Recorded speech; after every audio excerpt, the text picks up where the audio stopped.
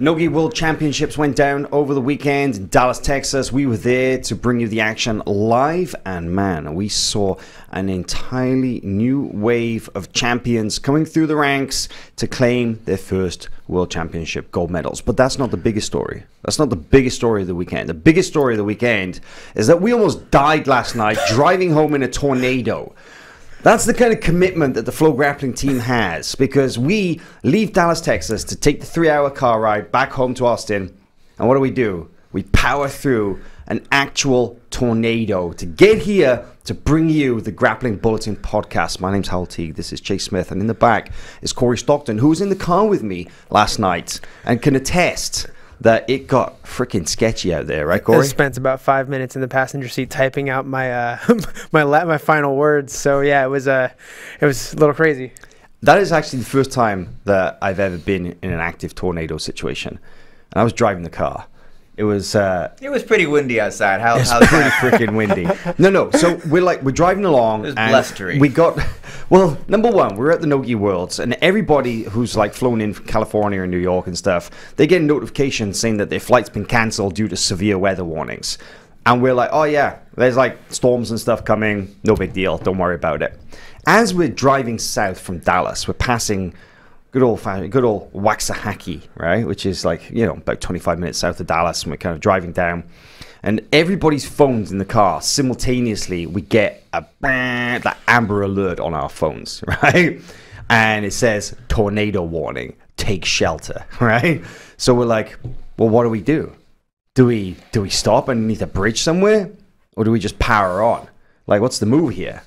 Well, mama didn't raise no bitch, right? So we're like, we can beat this. They're just going to charge on ahead. This is why I don't travel with Hal. I drove by myself home, and I left about 30 minutes earlier and avoided all of this. It was fine. So to be honest, you know what the problem was? The problem was that we stopped at In-N-Out. We were hungry after the show. So after the finals, after the black belt finals ended, Corey, Trey, Connor, and myself, we decided to stop there at In-N-Out, which was full of Brazilians, by the way. It was all the guys from Nogi World. So there were Andre Porfirio, Max Jimenez, a bunch of other high-level black, Gabriel Souza, Diego Ramalho, Estevan Martinez, a giant slayer, a bunch of big names. They're all there to get their celebratory post-Worlds cheeseburgers.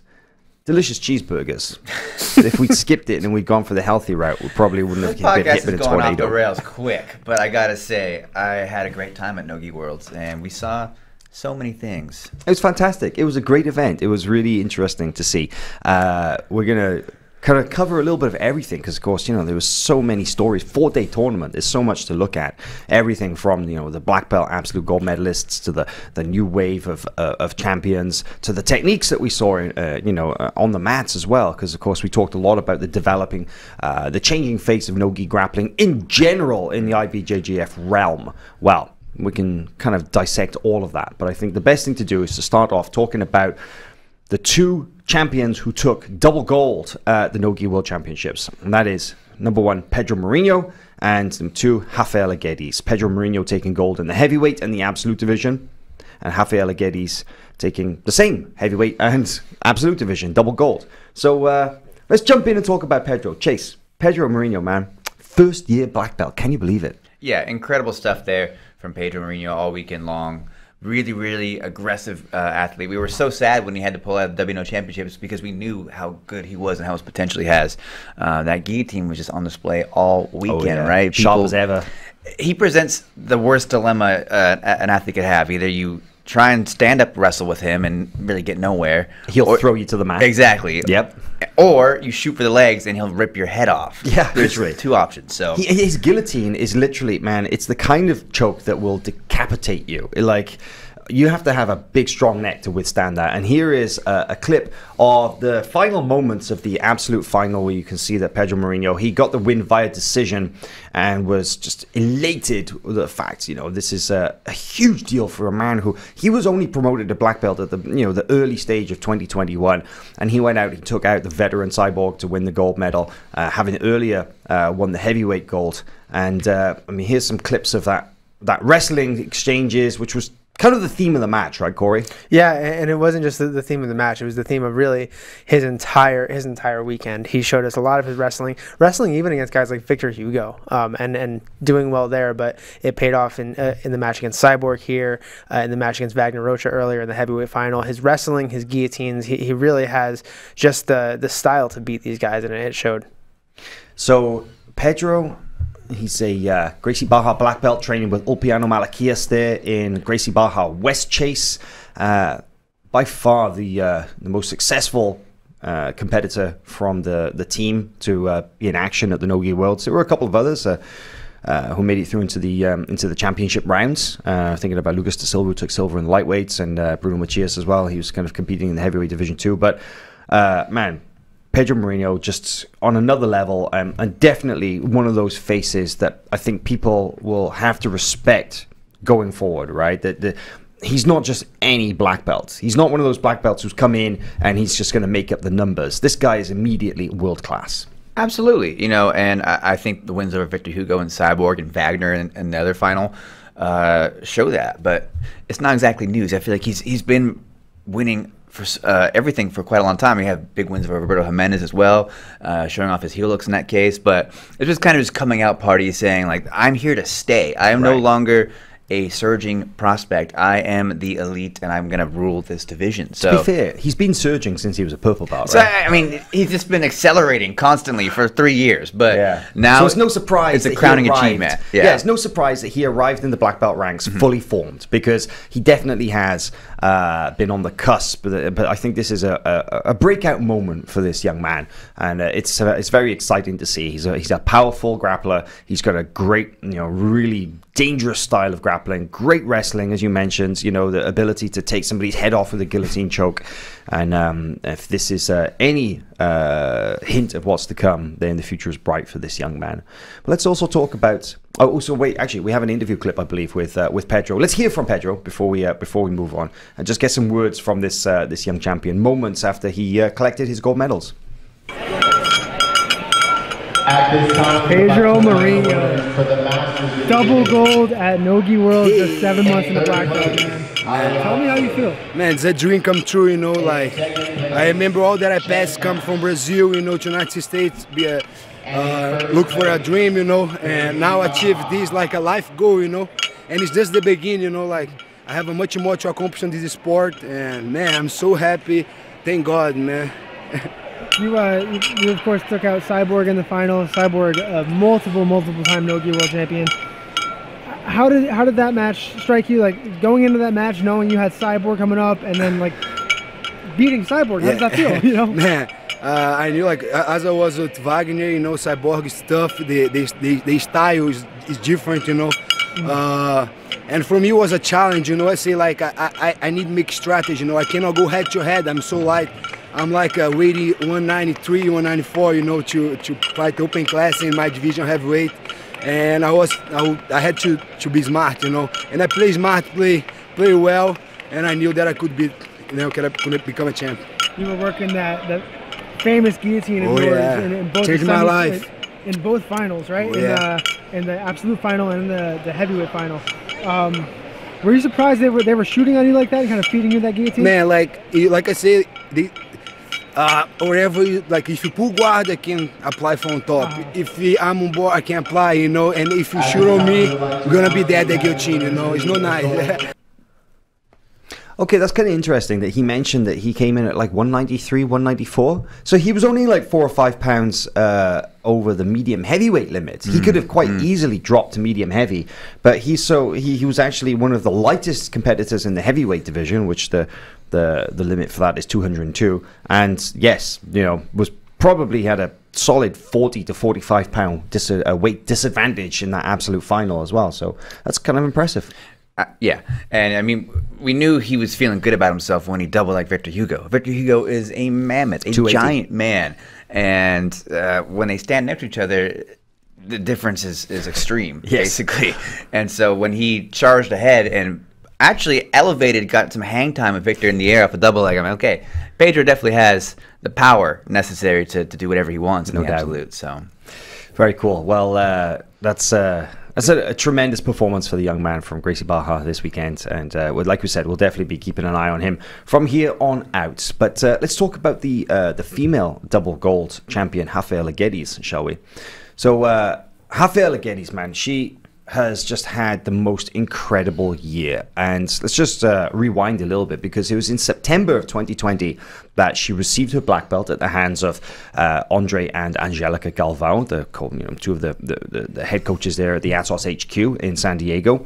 And since then, Rafaela Guedes has just had an amazing, she's just been bulldozing through every division that she's entered, every tournament that she's entered. She's taken gold medals, and the success continues to roll in as she collects her first World Championship gold medal at the Nogi Worlds, and she took double gold, winning the heavyweight division and the absolute gold. Is there anything stopping this young woman from Atos? I mean, it's tough to guess what that might be, but she is really just honing her skills over the course of this year. We're seeing new things too. It's not like she's winning the same way every time. We saw, for example, in her final of Liz Clay, some really dynamic passing from her. We got a great clip of this. Let's continue, Chase, but let's play it, because you can see it in action as you're describing it. Right. So Liz Clay, of course, has a very formidable guard. No one really has that much success passing her, especially from at range. Liz Clay can usually windshield wiper and create a frame with her as she tries there. Because she's so flexible. She's very flexible, but Rafaela Guedes was able to cut through that more than once in this final. And this rivalry that these two athletes have, she's now kind of running away with it a little bit. At the black belt ranks, right, Corey? Because I think when they were still a little while ago, I want to say up until the end of 2020, I think Liz Clay, she had some significant wins over Rafaela, but since then, since the black belt, Rafaela's just she's just accelerated ahead, right? Yeah, and as a matter of fact, the last time that Rafaela and Liz Clay were at Nogi Worlds was in 2019 when they were brown belts, and Liz Clay beat Rafaela twice in the same day.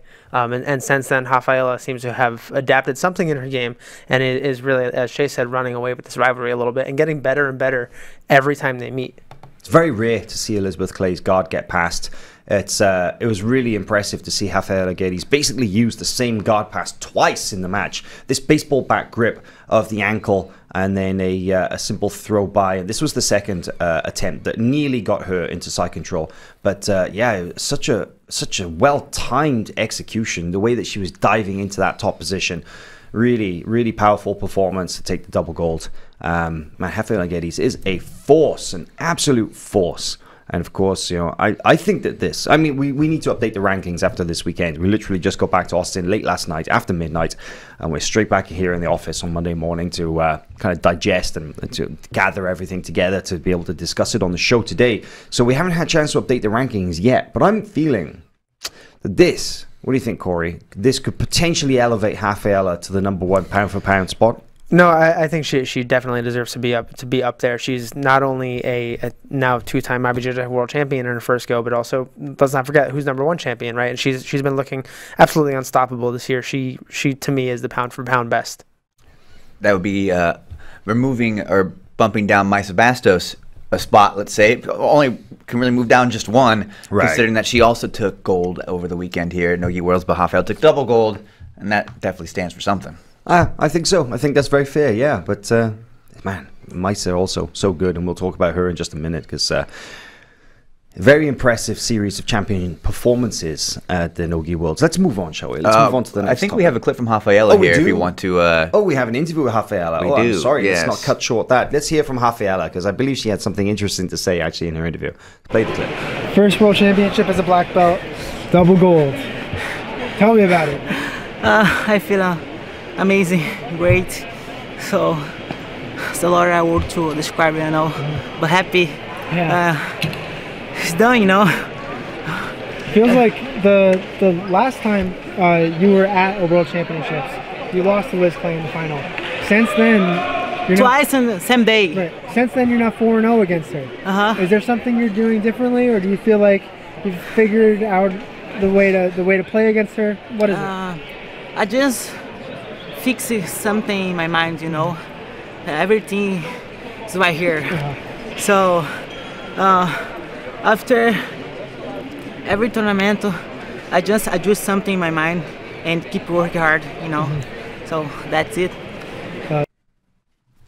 So interesting to hear that it's not technical, it's not physical, it's mental. Yeah, and you know, stringing together a couple of wins against the same athlete definitely will have a astonishing effect on one's confidence, right? And conversely, losing more than once in a row is definitely frustrating. I can speak more to that than I can beating the same person over and over again. But I mean, Rafaela Guedes is clearly at the top of her game, and entering now ADCC season. Now, she will have to go through trials unless there is the chance of an invite. You never know. I'm not the guy who controls that. Well, no, I saw on Instagram that Andre Galvao. I saw him campaigning. He was campaigning. I can't blame him. Putting the feelers out there. He's kind of saying, listen, she's who's #1 champion. She's world double gold champion. She's won the Pan Nogi. You know, does she really need to go and do trials? She's pretty much won everything of significance here in the United States. I think there's a strong case, but as you said, not our decision to make. But I can see the case. I would love to see her, though, and hopefully whatever road she has to take works out. So yeah, I can see the case. Yes. So let's discuss the best champion performances from the Nogi Worlds.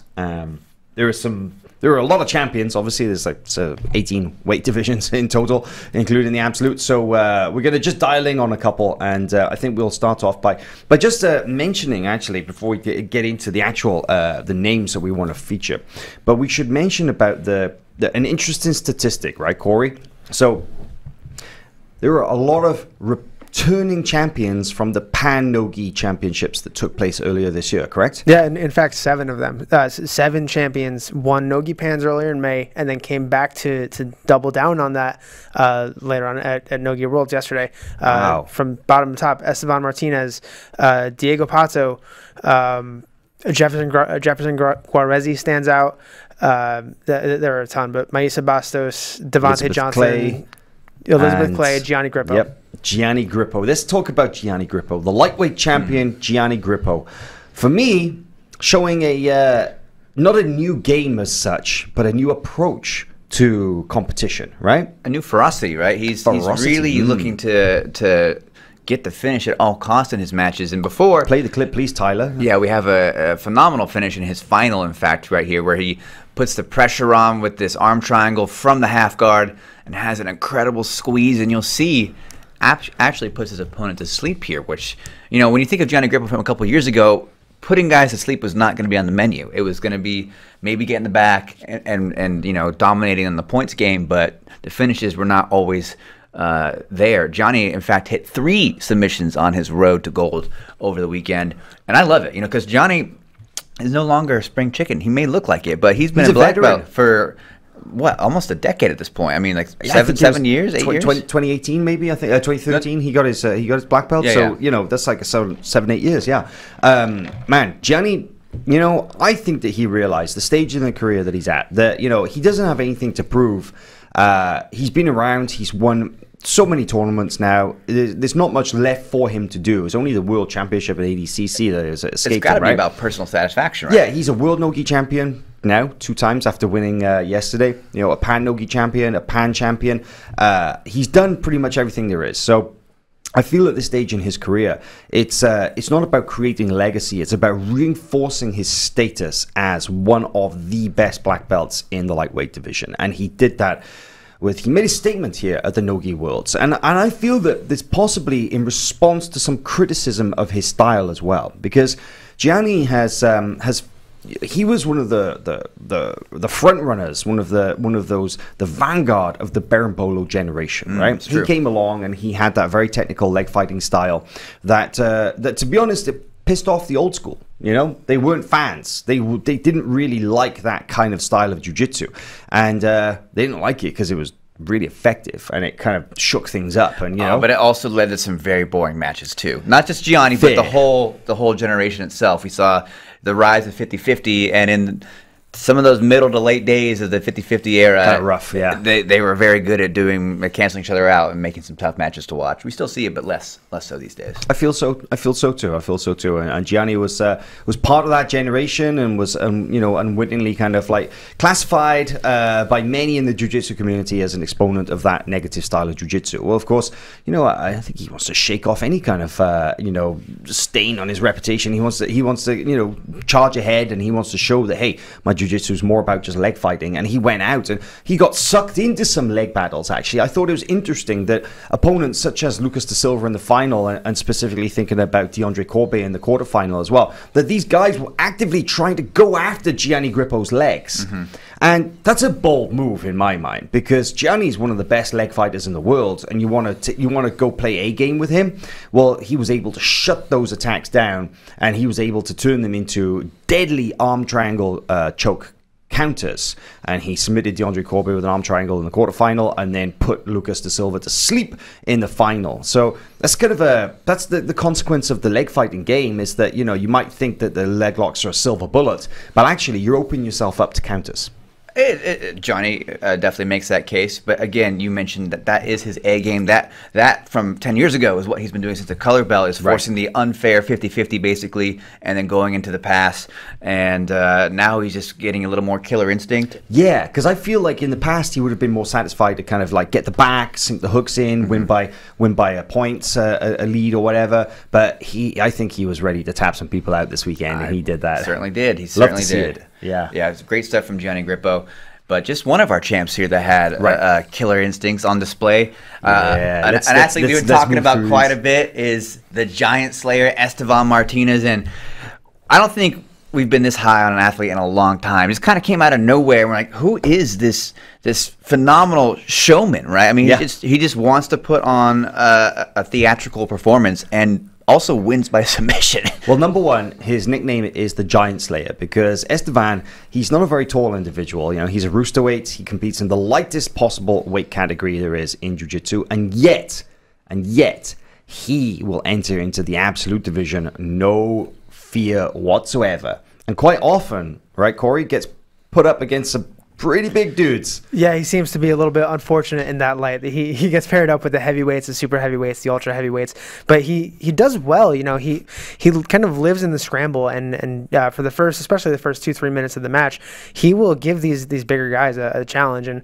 we see that too in the roosterweight matches, where Estevan puts himself at risk a lot because he lives in the scramble. So we see him taking a lot of chances and always coming out on top, and no better example than his performance here at Nogi Worlds. So play this clip and we can talk about the finals match here, because I think that the Estevan, he fights with an intensity that has maybe been developed going up against bigger opponents, and that is a classic Estevan guard pass technique right there, and he makes these techniques work. So going up against bigger guys, when he faces somebody of his own stature, man, he just pours on the pressure and he overwhelms them. And I believe, correct me if I'm wrong, 3 matches, 3 submissions?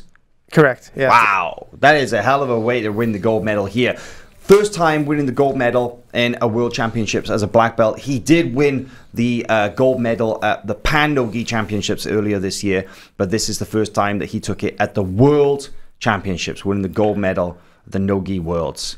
And I believe that his corner man had some interesting advice. Diego Ramalho, the ZR Team black belts, had some great coaching advice from the corners, right? He strictly demanded a good show. He says, give me a show. I don't care if you win, just give me a show. And I think that's actually highly technical advice in the case of Estevan, because when he starts turning it up, things go the right way for him. He really does force mistakes, force openings, and while I'm having a bit of fun maybe with the coaching, it does seem to work with him, kind of in the same vein of the Rotolo Bros, who are trying to force openings and wear down their opponents, break them down, make them commit in air, and we see that showing in Estevan's game as well. Yeah, we love it. And we're big fans of Estevan Martinez here at FloGrappling. And we're very excited to have him on our next Who's Number One on October 20th. He's going to be competing against Damian Anderson in a prelim match. That is just next week, by the way. Are you ready for that? It's like 11. Yeah, it's 9 days away. It's a week Wednesday. Yeah, that's right around the corner. So we'll talk about Who's Number One a little later. Let's finish up with our not finish up. Let's move on and talk about our next champion performance we wanted to highlight. Elizabeth Clay. Elizabeth Clay faltered in the absolute final against Rafaela Guedes. She took silver in the absolute division, and yet she took gold, her first World Championship gold medal, this Nogi World Championships. Her first gold medal at the World Championships Nogi as a black belt. So I believe she's won gold as a purple belt, she's won gold as a brown belt, and now she collects a gold medal in the black belt division with this very nice guillotine choke. Play this clip and we'll take a look. Going up against Bridget McLeese of Hendo Gracie, and she was cycling through the submission attacks. Yeah, we saw a lot of different looks from Elizabeth Clay throughout this match and the weekend. I just want to say, this, even though it's technically Liz Clay's first season as a black belt and earning this title is a big deal, it feels like a long time coming because she's been competing at the highest level of no-gi for at least 2 or 3 years now, even qualifying for ADCC as long as 5 years ago. So it's great to see Liz Clay reach the pinnacle, reach the top, and look at that finish things here with this high elbow guillotine. Beautiful submission. And yeah, she is a monster. I feel like her rivalry with Rafaela has definitely shown some areas of her game that need to be adjusted slightly if she wants to take on this absolute title. And I think specifically we talked about it is the wrestle ups, where Liz Clay doesn't necessarily want to attack from top all that often. She can do it. We saw her actually in the opening rounds have some really great passing, using the guillotine to move across and to mount, things like that. But someone as skilled as Rafaela, Liz Clay has to really be on top of her game. Liz is hyper-focused on playing from the guard a lot of the time, right? She's got such a dangerous guard and such deadly submission attacks. It's, very few opponents can withstand that. So, of course, Liz has spent such a long time in developing those areas. And to be honest, I was very impressed. I will give some credit to Bridget McLeese there in the final. She hung in those leg lock exchanges quite nicely. I mean, she fought out of some very deep submission attempts, It was interesting to see that Elizabeth Clay had to attack with an armbar. She had to attack with leg locks. And she ultimately was able to finish it by a choke. That's how durable Bridget McLeese was. So that shows that Elizabeth has a very varied submission game, right? She's able to attack limbs, whether lower body or upper body, and she's able to attack for chokes. But you mentioned about her top game. When she's on top, she's very strong. She's got great positional control, but we don't often see her sweep or wrestle up from bottom. We often see her get to top position via sort of fighting for submissions, and then when her opponents are defending, she usually can, if she loses the submission, then she'll play from top. So if there is any criticism of her game, and this is not necessarily a criticism of her as an athlete, but an area of development, because everybody, obviously jiu-jitsu is so huge, everybody has areas they need to work on.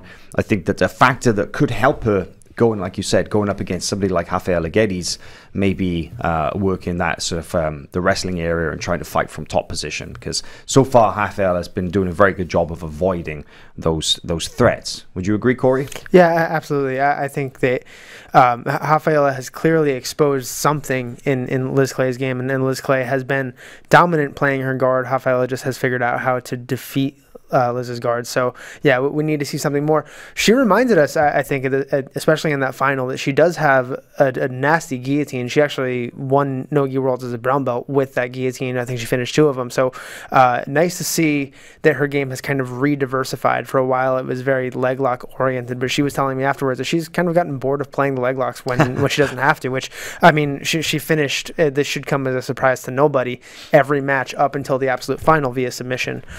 So her game is there, but we want to see what she can do from the top, because I imagine that might help get her through those couple of people that have seem to have found her number. And that's a great point, actually, is that there's literally like 2 people on the planet right now that kind of have an answer for Liz Clay. So yeah, good point. Her game works against 99.9% of people out there. It's just, that she has a boogeyman right now in Rafaela Guedes. Yeah, very fair, very fair. Well, as you mentioned, Liz Clay finishing pretty much everybody that she faced at No-Gi Worlds and going home with the medium heavyweight gold medal. That's a huge achievement. So, speaking of huge achievements, the Unity crew. Man, the Unity crew had such a great weekend at the No-Gi World Championships. And they sent an army, as they always do. Such a strong competition team there. And important to note that when we talk about Unity, we're also talking about kind of associated, or not officially affiliated, but associated athletes who don't necessarily represent unity in competition, maybe are representing other teams, but are very much part of that expanded family, the sort of the extended family, I should say, that make up part of the unity team. I think that the name in itself, unity, kind of like, you know, shows that they're very open to that. So yeah, well, they're in New York, right? Because Unity is a really small association. I think there's only 2 schools that I know of. There's actually 3. There's one in Poland that I'm aware of too. Yeah, there you go. So maybe there's a few more, but relatively small. And Cicero Costa and them have a strong bond. And Maisa Bastos, I think, represents GF Team, and the only GF Team member that really trains over there. So when these athletes are coming to Nogi Worlds, they're coming from more or less Murilo Santana's room in New York City, and he produced no less than 4 champs this weekend at black belt level. That's right. He was in the coach's chair more than anybody over the weekend, I feel. But let's talk about those athletes. So Maisa Bastos taking her 3rd Nogi World Championship gold medal. Diego Pato taking his first World Nogi gold medal after winning Pan Nogi earlier this year. Jefferson Guarezi taking the medium heavyweight gold medal, again a returning Pan champion. And Devontae Johnson, super heavyweight champion, again also taking gold at the Pans earlier this year. So all 4 of them took Pan Nogi gold medal and followed it up with a gold medal at the World Nogi Championships as well.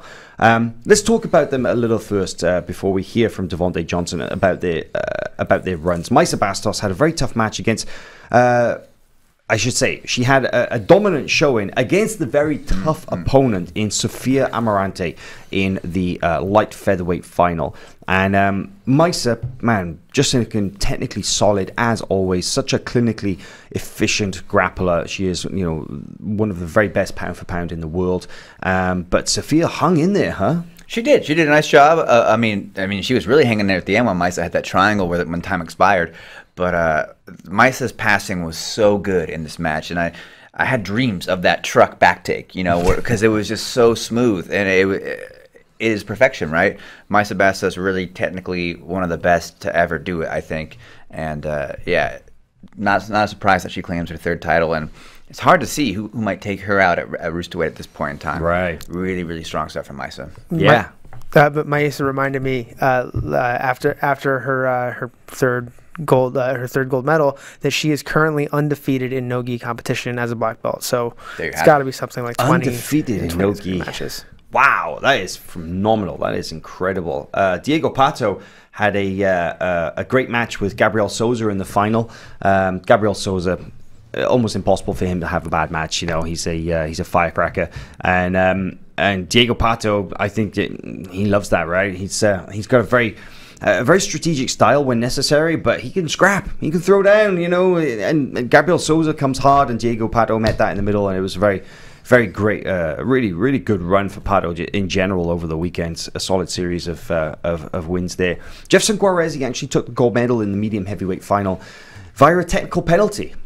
His opponent Pedro Rocha was penalized for a lack of combativeness. That's a theme that unfortunately we saw a little too much of over the weekend from various grapplers in both champions and non-champions alike. But lack of combativeness, aka not engaging, aka stalling, happened a lot, unfortunately, and something that we would like to see addressed a little more assertively by the referees, by the officials.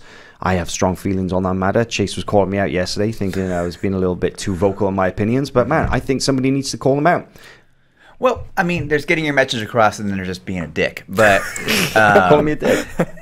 I did not. I was saying generally speaking. But in any case, yeah, the stalling does happen, and to me, it's understandable, and this is why I relate, where it's like if someone presents you a challenge that you don't like, you don't just want to wade into it, and if they have there's no other way around, you have sort of a deadlock scenario, right? Yeah, fair, but I think that there was some horrible strategies at play over the weekend, and unfortunately Pedro Rocha had some great matches that he finished earlier in his campaign, and you know, I'm thinking about his brutal guillotine finish, and you know, in his quarterfinal and semi-final matches, I want to say, and yet in his final he was penalized for a lack of combativeness and let the gold medal slip through his fingers. Definitely disappointing, given that his run, he was so fired up, right? I saw him after he submitted Mike Perez. Right. He says, "Today's my day. I'm in the groove. I'm feeling it." And then, you know, he just... And Jefferson, you know, let's just, I think Jefferson is probably, you know, happy that he took the gold medal, and yet probably not satisfied that he was awarded it via a penalty against his opponent. He wants to win convincingly, I mean, right? It's definitely not a highlight reel finish by any means. It's a shame. But anyway, it's moving the way on. it goes. Devontae Johnson, though, wow, he had a great run as well. Devontae Johnson had to take out the very tough Joseph Dierkhuizen in the super heavyweight final. Dierkhuizen came from nowhere. You know, this guy is one of those competitors who's a really tough black belt, but we hadn't really seen much of in the IBJJF on the IBJJF scene up until this year, when they changed the rules on the leg locks, which draw a lot of new blood. Drew a lot of new blood into the ranks.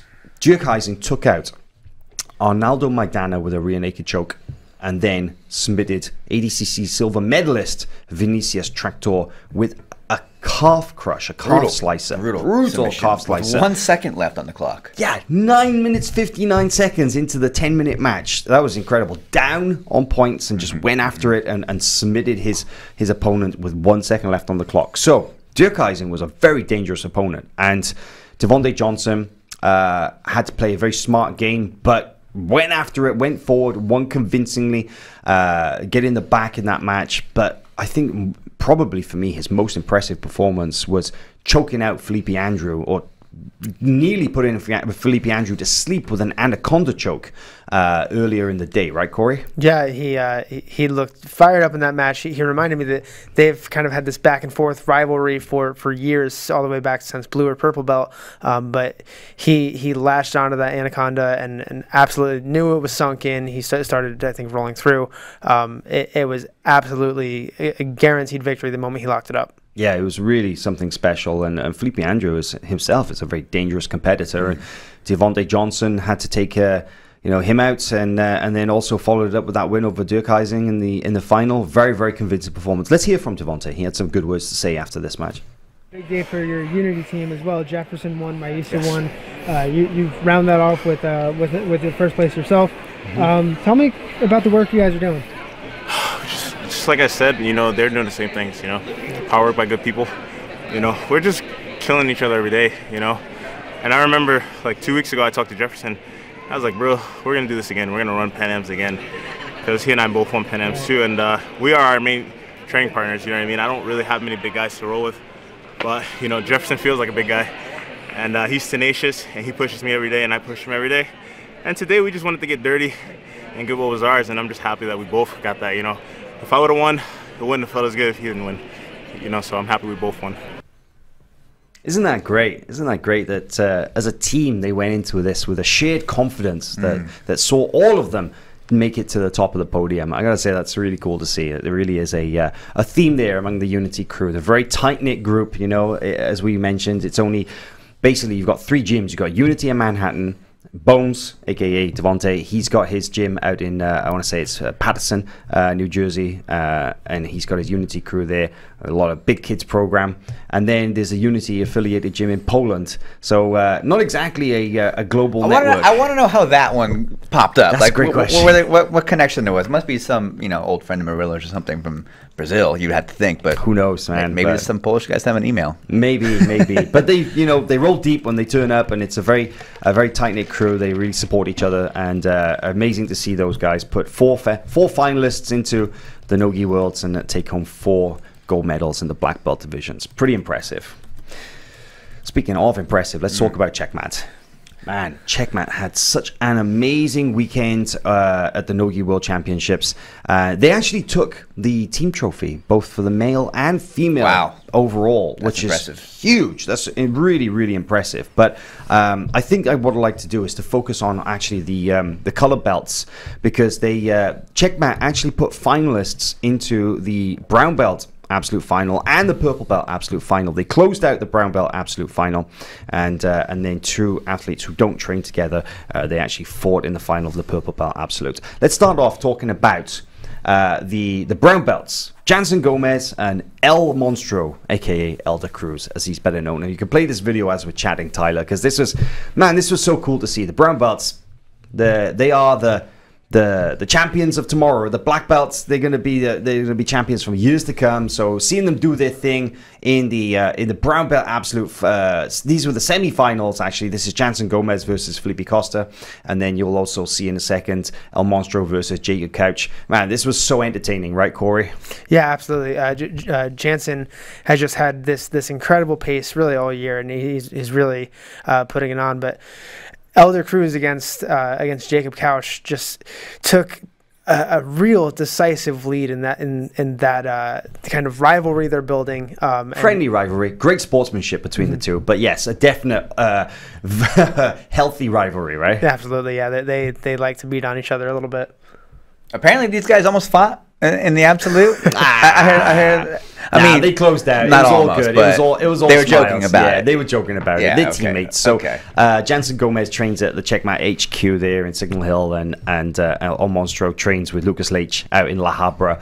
They do train together in the competition team training sessions, but no, they were kind of like a little like they after they both won their semi-finals, and the final is the moment where you decide you go on, you do the ceremonial hand raise, one or the other takes it.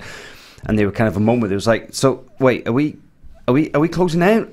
Are we fighting? You're giving me gold? No, right? It wasn't. And nobody asked actually, but it was more a case of like, well, do you want to fight? And well, I don't want to, but I will. It was that moment, so it was kind of funny, but really cool to see the Checkmat team doing so well, because of course Jansen won his weight division, and then Elder won his, competing in the, correct me if I'm wrong, Corey, the medium heavyweight and heavyweight. Is that correct? Correct. There you go. And then both making it through into the finals of the absolute storming run from both athletes, who are really just poised to take over. And Jansen followed that up because he took double gold at Pans as well, right? In the gi. Yeah, I believe he took double gold, and Elder took gold in the heavyweight and the gi as well. Wow, these guys are doing something special out there. Steamrolling. They really are. And then Andrew Tackett, the Checkmat representative, man, this is a phenomenal statistic. 9 matches from the weight division and the absolute combined. 8 submissions. That's a lot of work. And you know what's crazy? I remember he put out an identical headline for Andrew. I think it might have been the Austin Open or something, but he had, let's say, 8 matches, 8 submissions. I mean, the kid just kills everyone. And if you make it to the belt, Andrew Tackett, you're something special as well. Yeah, and this was his only opponent who did, I believe. No, actually, sorry, excuse me. This is the absolute final that he also won by a submission. And this was a fellow Checkmat representative, but one. Andrew, they don't train together. So it was actually, I think Lucas Leitch was in the corner. I don't know if that's where the other athlete manages to train full time or anything, but it was Lucas Leitch versus Braskutu in the coaches' corners. Yeah, Dory Aoun in the open class final, and Tackett was able to take that one. But man, Andrew Tackett, just relentless and just non-stop. He barely stays in a position long enough to score points. He's just always moving, and you can see it right there. He just goes constantly on the attack and just hunts after the submission. It's man, I wish I had a gas tank half as good as Andrew Tackett, right? Yeah, absolutely. And he exemplifies something we're going to get into in a little bit here about blending all of grappling's techniques available in the encyclopedia. His great wrestling, amazing top game, not afraid to dive on a leg if he can, and even knows the advanced illegal techniques as well. As a purple belt, he can't use an IBJJF. Hey, he'll be a force at brown belt. Exactly. Imagine. Yeah. So it shows that the youth and the next generation of athletes have really woven together an exciting tapestry, let's call it, of grappling techniques. Yeah, really nice moment there right at the end of that clip between Andrew Tackett and his coach, Rodrigo Brucutu, right here in Austin, Texas, at Brazilian Fight Factory, the Checkmat team. And I thought it was really nice as well because Andrew's whole family were right there on the sidelines. His elder brother, William, his younger brother, Caleb, his mom, his dad, everybody was there to support him through to that amazing performance. Something special indeed. Go back and you can check out all of Andrew's matches on the archives, and it's a show, right? The real show. You're going to get it. Yeah, 8 submissions. You can't go wrong with that. Yeah. Checkmat doing something really special at the moment in developing the next wave of competitors. Both purple belts and brown belts looking very, very strong indeed. Well, I think it's important because the future of no-gi, and we have this, we've been having this conversation over and over, and it bears sort of returning to, because the future of no-gi is not certain, It's very much in flux. It's very much in development, We're always moving from one thing to the next. We're learning all along the way. This year particularly has been a year of great learning, because the no-gi game looks very different in 2021 to as it maybe has in recent years, at least in the IBJJF scenario, because no-gi revolution in general, I would estimate, and give me your thoughts on this, Corey, but I would say that the no-gi game really changed around about 2015. Would you agree? Yeah, I think in the span between maybe 2015 and 2017, there was a more of a gradual change. But yeah, I think within that time, it definitely, there was some kind of event, right, where jiu-jitsu and nogi jiu-jitsu kind of separated more significantly. I think a big part of that was due to the introduction of many more submission-only events, and I'm particularly thinking about the tail end of Meta Morris, and also the introduction of Eddie Bravo Invitational. So, Meta Morris had always featured gi and no-gi. It was submission-only, and there were sort of a few athletes who kind of competed on that and came through, and specifically thinking of people like Gary Tonin, of course. And then when Eddie Bravo Invitational came along, Eddie Cummings and Gary Tonin, they both had great success in those tournaments, and then followed by Gordon Ryan, who would go on to become, at that stage, Gordon wasn't Gordon, he was just Gordon, he wasn't the king yet, right? Now, he is some loud purple belt that, and everyone despised him basically. Who is this kid who has the gall to call me out? You know what I mean? I'm a black belt world champion. This guy's some purple belt. Very much so. So different times back then. Back then, they were the original vanguard, the original crew from the Danaher Death Squad, and they definitely were right there in the vanguard, the sort of the changing face of no-gi grappling. And since then, that development, that growth has been considerable, and it's certainly not over. It's not done with. The face of no-gi grappling is always developing, and we've obviously contributed to that. So, who's number one? We throughout 2020 and 2021, we've showcased submission-only grappling, and this year, the 2021 IBJJF introducing heel hooks was a game changer, an absolute game changer. So, the current development and the current no-gi game, as it looks in 2021, is so different to as it was just a couple of years ago. Would you agree? Sure, and I think it speaks to, and we can, do you want to run the highlight now? Sure. I want to say, but let's run this highlight we have here too, of these heel hooks. But athletes are always going to look for exploits, right? People have really defined game plans and strategies that they can rely on, they feel confident in, and maybe they ignore other parts of the game. Well, that was sort of what we were describing before. Heel hooks became very popular in 2013 through 17, let's say, when that revolution took place. And we saw guys realize that, people don't really know what they're doing down there with the leg locks. We can really win quickly and effectively across many different organizations. So that took place over the last several years. Well, now we're seeing it introduced to one of the biggest stages in jiu-jitsu in IBJJF, and people have, I think, rapidly caught on, because as we mentioned, the champions that we saw this year at Nogi World and Nogi Pans are some of the familiar faces, right? They're pre-existing champions. Right. They've done well before, but they're using these new techniques. And so as some of the more established athletes have adopted the modern trends, we also see the next generation already working on it, as we see some brown belts here. That's great insight, actually. So the introduction of these of the leg locks hasn't changed the status quo as much as you might think, but the no-gi game, the no-gi jiu-jitsu that we're actually looking at these tournaments, the matches that we're watching, look very different to as they used to. And the one thing, wow, you almost never see the 50-50 guard anymore. And when you do, I mean, there's some risk involved. I mean, we saw Diego Ramalho really exploit that to great effect in his match. Yeah, there was a little clip of that in the middle of that highlight. It was a blink and you'll miss it moment, because he got caught in the 50-50 there. Bruno Matias from Gracie Barra actually drew Diego Ramalho into the 50-50, and Diego was kind of hanging out there for a minute. And the moment that the heel became available, he ripped it on. It was a massive, just a huge explosion into the leg, because you know what, that's what's going to happen. You leave your legs hanging out, people are going to take them home, and it's definitely not a good place to be anymore. So it's not that the position is dead. Number one, the position can actually be used to attack from. It's much more exciting. Much more exciting now, right? We're not seeing as much stalling out, right, Corey? Maybe the 50-50 is dead. Long live the 50-50.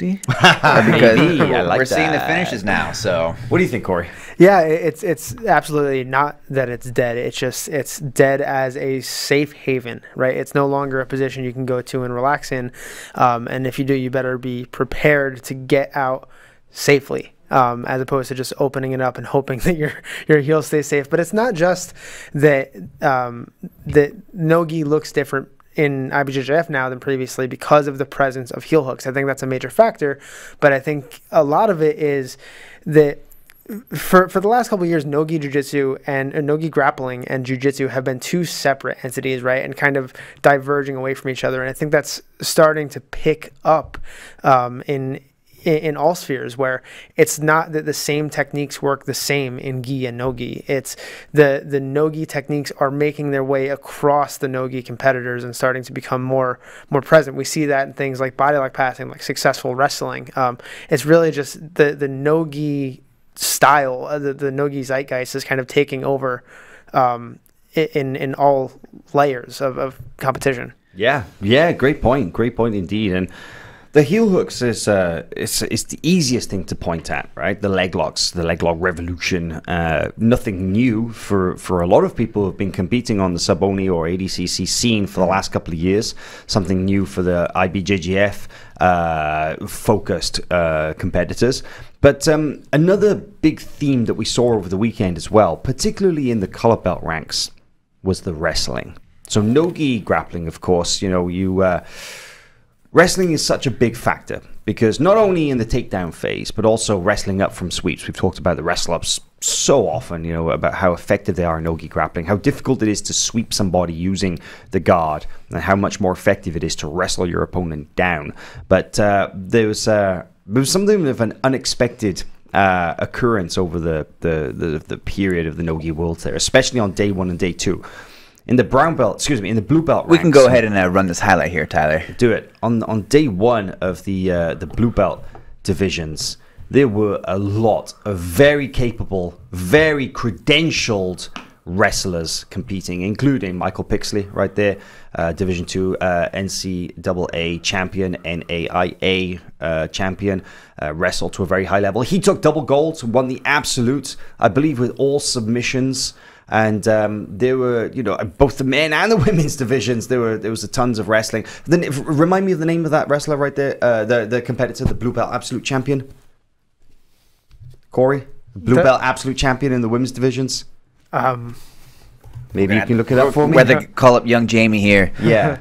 But in any case, I think what we're trying to highlight here is that there is a Eloisa Oliveira. There we go. Yeah, and this is interesting because she's not only was she a blue belt champion, but we discovered that she's come up through the ranks wrestling in scholastic wrestling as well. So an aspiring martial artist, a blue belt, Gracie Barra organization, family business, and is also getting in the reps on the wrestling mats as well. That's a recurring theme, and we saw it in both the blue and the brown belt ranks on days 1 and day 2. We see it everywhere. And that last clip really highlights what I think this conversation is going towards, is the refinement of this techniques, where it's not just, okay, we're going to wrestle now, then we hit the ground and we do jiu-jitsu. No, there's a collaboration or a merge of these two different disciplines into what we would just call grappling or jiu-jitsu, right? Where the takedown leads into a body lock, and then it's just an extension of one long sequence. And as Corey says, maybe no-gi really is completely divergent now from gi jiu-jitsu, and we have more and more gyms specializing in mostly no-gi, and as more time is spent there. Yeah, we do, but it's not that big. It's not that big yet, but we're moving that direction. We had this conversation last week. The gi's not dead. It's not. I'm not saying it's dead. It's not changing that much. I'm not saying it's diverging stylistically, but I'm not convinced. I'm not convinced that no-gi jiu-jitsu is separating from gi jiu-jitsu because, and this is why, is because most of the people who win gold at the No-Gi World Championships also win gold in the major gi tournaments. It is a bit of a paradox, I would say. Yes. It's not a paradox. It's quite obvious. They're just good at both. It is possible to be good at both. I like my version better. You can keep yours. People think that you have to shed the gi to become great at no-gi, and it definitely works for some people, but it is possible to do both. It's all jiu-jitsu. I never said it was impossible. No, I know, but I'm just like the contradictory point of view. Well, the no-gi revolution is by no means over, but it is happening, and the best place to follow that along is here on FloGrappling, because we have so many great no-gi events to watch, so you can see that evolution in real time. Let's talk a little bit about some of the upcoming events that we have on FloGrappling, because the next couple of months are extremely busy. From here right through till the end of the year, we just have event after event after event. Major events all on the horizon. Very excited for so many of these. Let's start off talking a little about who's number one, the return of Gordon Ryan. This goes down on October 20th. That is, as you mentioned earlier, Chase, a mere 9 days away. A Wednesday. Debut of a weeknight event. Yeah, I like cool. it. I like it. No, I'm kind of excited for this, actually. And we've got the full card is now available to view on our website. We have Gordon Ryan versus Philip Rowe, the exhibition match. We have title matches between Beatriz Mesquita versus Luisa Montero for the 135-pound no-gi. The bantamweight title there. The 125-pound no-gi, who's number one title will be going with Fionn Davis, making her who's number one debut against Natalie Ribeiro. A highly anticipated debut. I think people are very, very excited to see Fionn, who took gold over the weekend at No-Gi Worlds. People are very excited to see her in action on our event, and with good reason. She's a very exciting grappler, very, very aggressive with great submissions. Then we've got an intriguing middleweight match. Welterweight match, 170. Levi Jones-Leary against Oliver Taza. This is an intriguing one for me because Taza is the real no-gi specialist and the leg lock technician, going up against Levi Jones-Leary, who only had one match at the no-gi Worlds, lost to eventual middleweight champion Hugo Marquez in his opening round match. Got stalled out, basically. Yeah, Hugo's a tough draw for anybody, but especially someone like Levi. Levi wants to play guard, and Hugo is tactically very sound, right? Hugo pulled first, putting Levi maybe a little bit out of his element, scored, and then made no mistakes. Let's say made no mistakes. That's a very diplomatic way of saying that he didn't engage for the rest of the match. Yeah. That's basically a recurring theme that we see, unfortunately, in certain people's matches. But people like Levi, they require people to actually want to do jiu-jitsu with them to be able to win. And Hugo Marquez did a very good job of, as you said, scoring early and then basically using the rest of the match to avoid engaging and didn't get scored on back. But Mikey Musumeci will be going up against Richard Alarcon. I have no doubts that Richard Alarcon will be going hard and forward and definitely want to engage with Mikey Musumeci because the 135-pound, the bantamweight title is on the line in this one. That's a good one. Yeah, and Richard's got a very forward-fighting style, likes to play on top. If Mikey wants to try some wrestling, Richard Alarcon's more than capable there, but I don't know if we'll see that. Because, of course, Mikey is coming off a dramatic loss. So Mikey's going to want to come out with a statement. He wants to say, nope, that was a fluke, I'm back. So I think we're going to see a fired-up Mikey, and Richard also chomping at the bit. So it's a good dynamic in that match. Yeah, 100%. The prelims are really fun as well. We got Brianna Saint-Marie, who was in action again at the IBJJF World No-Gi. Did you catch any of her matches? Yeah, she had a couple of nice submissions, very, very precise armbar. She took gold in her weight class.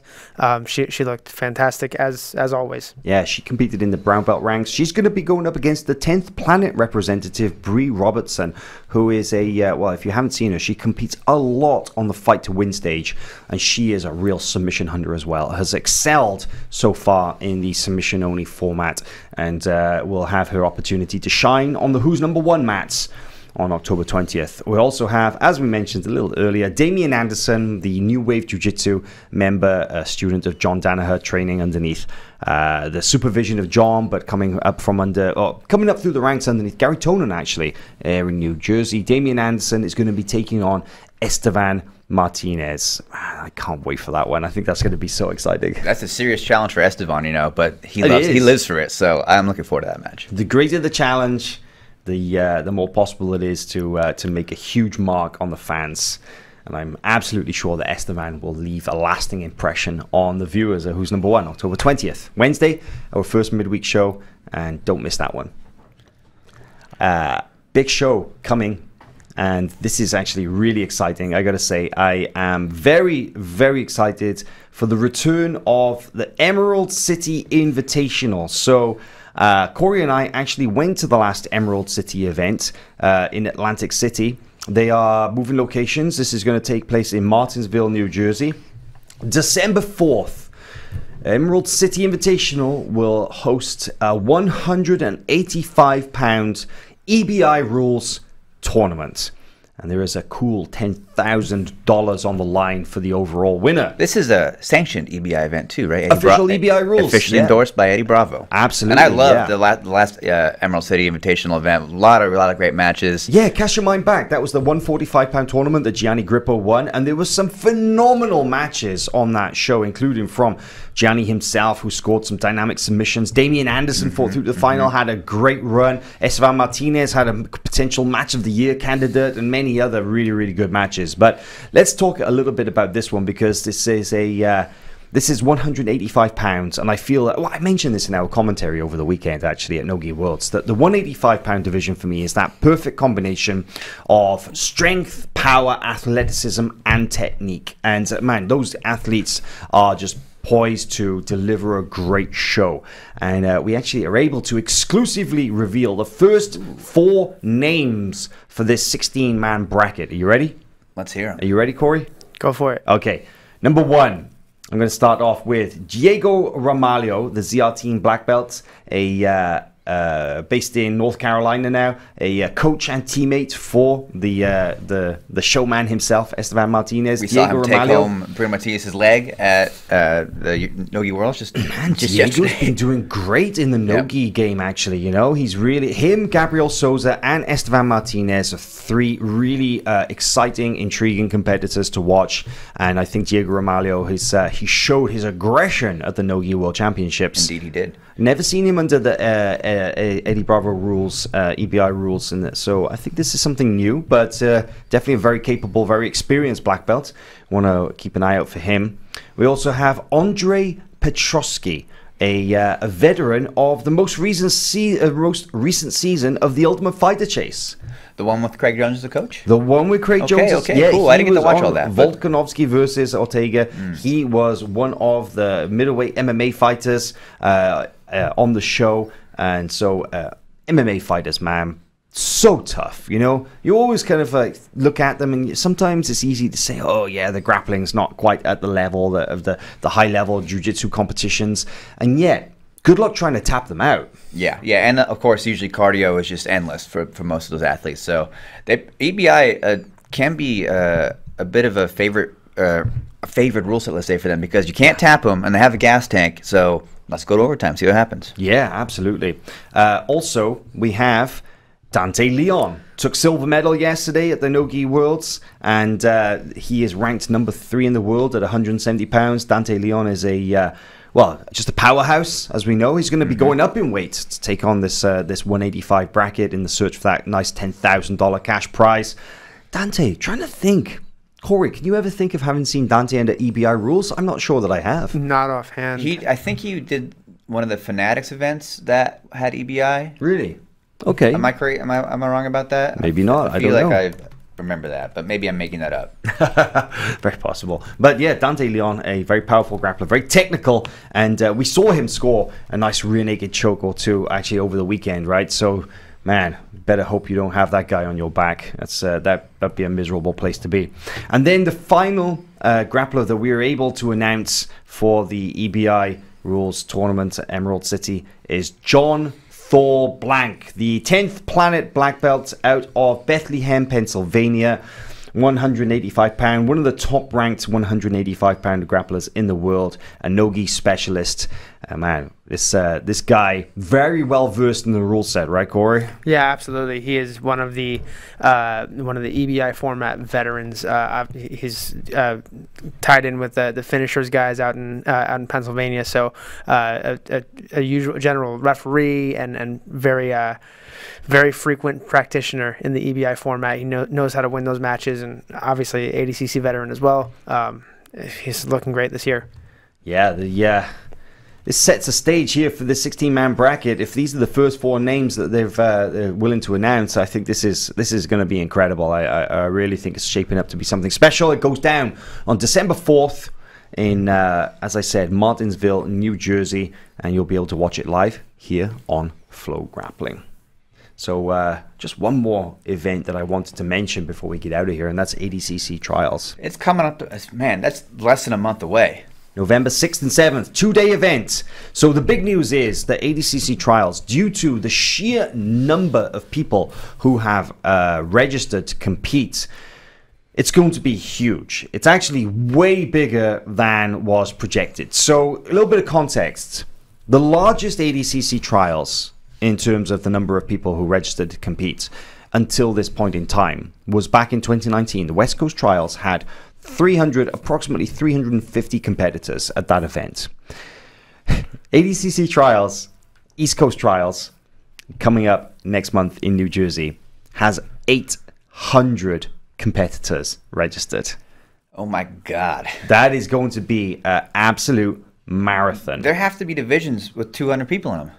There are. Yes, actually, there are. So we're not allowed to announce it just yet. It's coming soon. We're going to be able to publish the competitors list, hopefully not too long, not too far away. But I can tell you right now that certain divisions, aka the the 66, the 77, and the 88, it's going to probably be 7 matches, possibly even 8 to win gold. It's a good thing they're spreading it out over 2 days. I hope you start at 6 a.m. Well, we're going to have the most of the elimination also matches. I'm not going to be there. We're going to have most of the elimination matches taking place on day 1. The finals and possibly quarterfinals, semifinals, and finals. We'll have to wait and see how it shakes out. Are going to be taking place on the 2nd day, and we'll be there. We'll be streaming every match over the weekend from every mat, and you'll be able to tune in for commentary as well. I'll be there, and we'll be getting some very esteemed technicians, some technique gurus on the call as well to break down some of the action. But nice. It's gonna be absolutely wild. And yes, we have seen some very, very big names signed up to compete, because as Mo, the organizers for the World Championships next year in 2022, has been very clear about this. Invites going to be very hard to come by. The only way to guarantee your participation at the ADCC World Championships in 2022 is to go out and win a trials event. So I think that the message has been received loud and clear, and there are a ton of people vying for that spot. I'm excited. I mean, whoever comes out on top of that is going to be an absolute savage. So it's going to be a great event. It will. Are you excited? We're going to go out to that one, Corey. Are you excited for that one? Atlantic City? I can't wait for that. Both days are going to be, I mean, looking at who may be in the roster, there's no way to, I mean, all the potential super fights we could see in ADCC rule set. I mean, it's the big names don't stop. No, they really don't, man. I'm so excited for this. They actually had to move venues because of the number of people signed up. Tom DeBlas, the local organizer, has managed to source a really cool venue in Atlantic City. It's the Showboat Casino right there on the boardwalk, the famous Atlantic City boardwalk. It's going to be a lot of fun. Very excited for that event. Can't wait. And don't forget as well that Tom has actually done something really cool at ADCC Trials. You know, not only do you have the 5 men's divisions, 66, 77, 88, under 99, and over 99 weight divisions. The winners of those divisions will qualify. However, he is also running the 2 official women's weight classes as well, under 60 kilos and over 60 kilos. Now, the winners of those divisions will not qualify for the World Championships, but Tom, out of his own pocket, will pay for their travel to compete in the West Coast Trials, which will have the divisions that the winners of those will qualify for the Worlds in 2022. So that's pretty cool. You gotta love it. Plus, let's not forget, if there are any kind of dropouts and things like that, you better believe the Trials winners from the East Coast are on the short list for stand-ins. So. Yeah, great point indeed. So I think that's about it from this week's episode of the Grappling Bulletin, a big weekend of jiu-jitsu. I'm going to go probably call up in a corner and die now because I'm really tired. Sure. After a long weekend. But some great jiu-jitsu, lots of matches to go back, catch the highlights, interviews, replays, and much more on FloGrappling. We'll see you next week.